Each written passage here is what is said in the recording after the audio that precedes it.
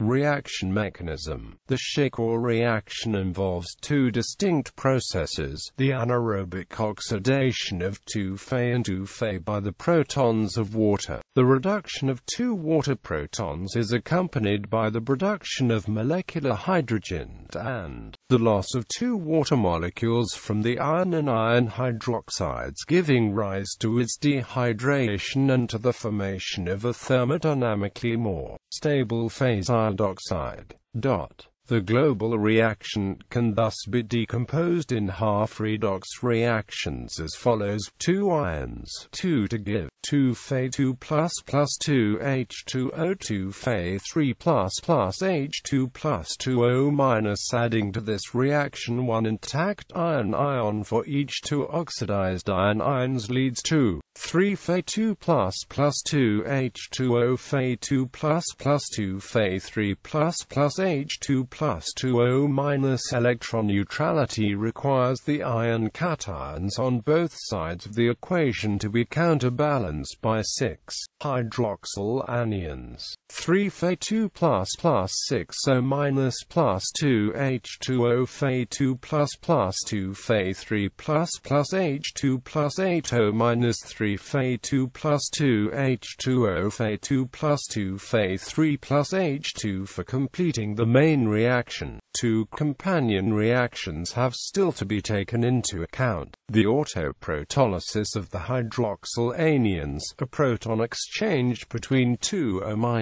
like in a classical acid-base reaction, O- plus O- O2- plus H2O, acid 1 plus base 2 base 1 plus acid 2, or also 2O- O2- plus H2O. It is then possible to reorganize the global reaction as 3Fe2 plus 2 H2O plus H2 3Fe2 plus 2 H2O ion 2 oxide plus ion 3 oxide plus 4 H2O plus H2 3Fe2 ion 2 oxide plus ion 3 oxide plus 2 H2O plus H2. Considering then the formation reaction of ion oxide, ion 2 oxide plus ion 3 oxide, it is possible to write the balanced global reaction 3Fe2 plus 2 H2O plus H2 in its final form, known as the Schikorr reaction 3Fe2 plus 2 H2O plus H2. Occurrences. The Schikorr reaction can occur in the process of anaerobic corrosion of iron and carbon steel in various conditions: anaerobic corrosion of metallic iron to give iron hydroxide and hydrogen 3,2 plus H2, followed by the Schikorr reaction 3Fe2 plus 2 H2O plus H2 give the following global reaction: 3Fe plus 6 H2O plus 2 H2O plus 4 H2 3Fe plus 4 H2O plus 4 H2. At low temperature, the anaerobic corrosion of iron can give rise to the formation of green rust, an unstable layer double hydroxide. In function of the geochemical conditions prevailing in the environment of the corroding steel, iron hydroxide and green rust can progressively transform in iron oxide, or if bicarbonate ions are present in solution, they can also evolve towards more stable carbonate phases such as iron carbonate or iron hydroxycarbonate 2. Schikornovite, isomorphic to copper hydroxycarbonate 2, malachite in the copper system.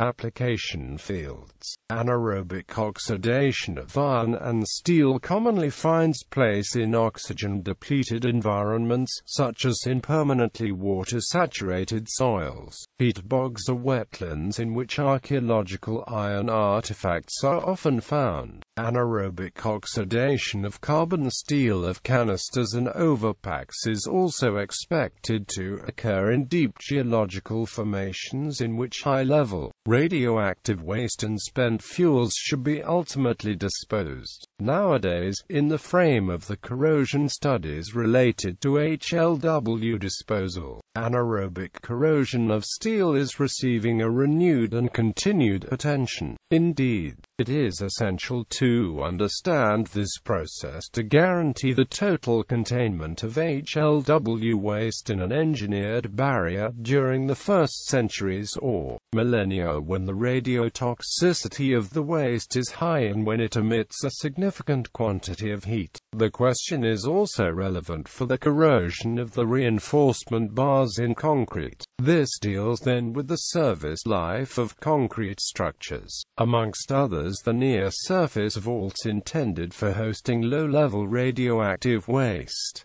Hydrogen evolution. The slow but continuous production of hydrogen in deep low-permeability argillaceous formations could represent a problem for the long-term disposal of radioactive waste. Indeed, a gas pressure buildup could occur if the rate of hydrogen production by the anaerobic corrosion of carbon steel and by the subsequent transformation of green rust into magnetite should exceed the rate of diffusion of dissolved H2 in the pore water of the formation. The question is presently the object of many studies in the countries envisaging the option of disposal in clay formation. Hydrogen embrittlement of steel alloys. When nascent hydrogen is produced by anaerobic corrosion of iron by the protons of water, the atomic hydrogen can diffuse into the metal crystal lattice because of the existing concentration gradient. After diffusion, hydrogen atoms can recombine into molecular hydrogen, giving rise to the formation of high-pressure microbubbles of H2 in the metallic lattice.